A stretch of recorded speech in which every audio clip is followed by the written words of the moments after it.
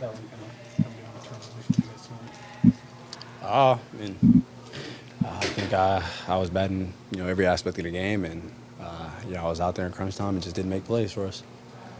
How did you kind of see that final play out? Well, I was on the ball, so I didn't see who got hit. Saw JJ make the layup, and Trevor was holding his elbow, so but I didn't see the play.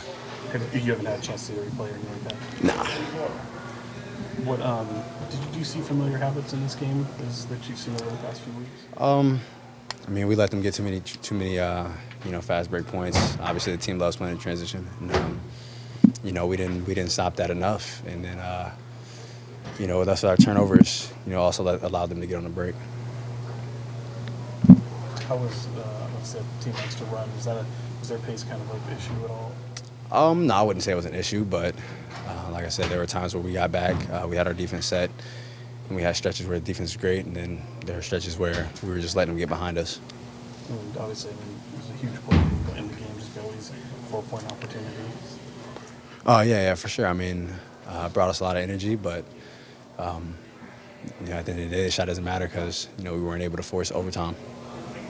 I think you started pointing the finger at yourself there. Why are you taking that so personally? I mean, missed free throws, missed layups. I wasn't, great defensively tonight, so. Give up 41 points in the fourth, and they were getting second chance opportunities, stuff like that. Is that just the details, things you guys can't afford to? Yeah, I mean, we had turnovers in the fourth. We weren't rebounding after they had misses. And they got an offensive rebound on the free throw. The shooter got an offensive rebound on the free throw. So, the detail just wasn't there for us tonight, and it cost us the game.